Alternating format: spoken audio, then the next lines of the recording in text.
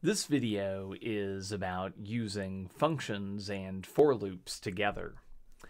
It's common to combine loops with functions by putting most of the code that we want to execute in a function and then calling one or more functions each trip through our for loop. And for an example today, we're going to look at the non-vectorized est_mass function that we created a couple of lessons ago that estimates a mass from a volume if that volume is greater than 5, but if not, it returns a null value instead. And we can't simply pass our vector of volumes to this function, as you may remember, because of these if statements. It doesn't work properly.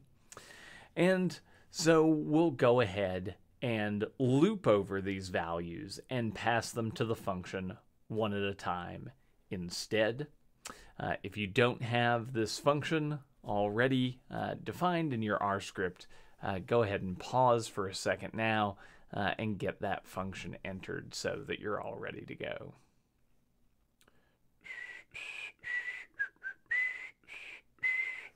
Okay, so now that we've got our function defined, and I'll go ahead and run mine in this line so that everything exists.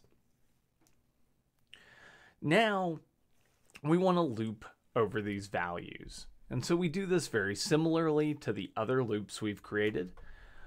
We'll loop by index so that we can store the results of running our function. And so we'll go ahead and create an empty masses vector to store our results in. And remember, we do that using vector mode is equal to numeric and length is equal to the length of volumes, right? And so this tells it what type of vector to use and how long to make it. And we want to have one result slot for every value in volumes. And then we can start our loop.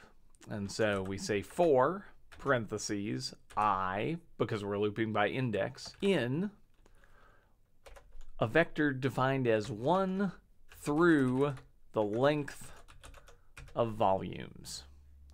And so this will loop over positions 1, 2, and 3 in our case. And then curly brackets. And now, instead of doing the calculation directly inside of the for loop, we'll call our function instead. And so we'll say mass is the est_mass function called using the ith value from the volumes vector. And so we're going to look up the first value from volumes, pass it from est_mass, then the second value from volumes, and so on. And then we want to store this in our masses vector. And so we'll say masses in the ith position is going to get this value of mass that we just calculated. And so if we run this for loop now and look at masses, we'll see that we have two null values, which is right because neither of these were greater than 5, and then our calculated value at the end. And so this works in the same way as other for loops, except the main chunk of the calculation is being run here in this function. And so the first trip through the for loop, we're setting I equal to 1. We're looking up the first value from the volumes vector, that's 1.6, and we're using it as the input to our est_mass function. And so then our est_mass function runs with 1.6 as the input.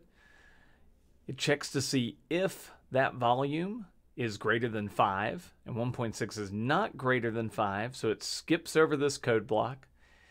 It sees that it's run out of conditions to check, and none of those have been true, and so it runs this code block, the else code block, and assigns the null value, NA, to mass, and then returns that to our bigger program.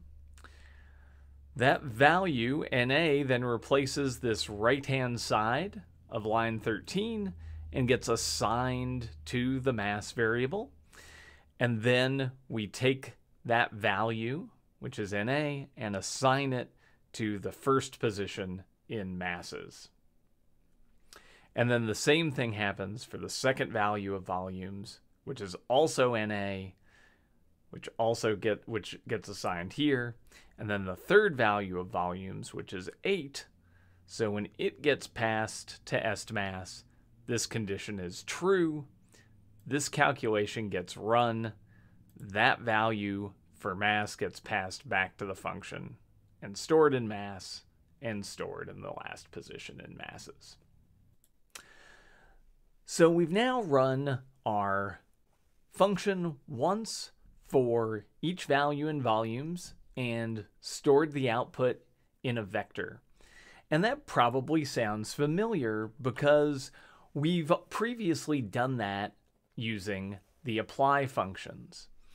And in fact, this chunk of code right here, lines 11 through 15, is equivalent to a line using apply. And so we'll call this output masses underscore apply, just to distinguish it from masses here. And we could do the same work using sapply, like we learned about last time. And remember that sapply's first argument is the vector that we want to iterate over. And so that's volumes. And the second argument is the function that we want to run repeatedly, and that is estmass in this case. And so if we run this, we'll see that we get out the same result because sapply runs estmass once for each value in volumes. So if there are multiple ways to do this, which should you use? And my main recommendation is to focus on readability. What's the easiest thing for you and anyone you're working with to understand when they go back and look at the code? In simple cases, this might very well be apply statements. In more complex cases, a for loop may be easier to understand. There are things that you can do with for loops that you can't do with apply statements. And so those are cases where we definitely want to use loops. But other than that, it's largely a question of personal preference and readability. So that's how we use functions inside of loops. We just do everything like we've been doing before, but instead of doing the calculations inside the loop, we can do those calculations inside of a function and then call that function once per trip through the loop with the appropriate inputs determined by our index.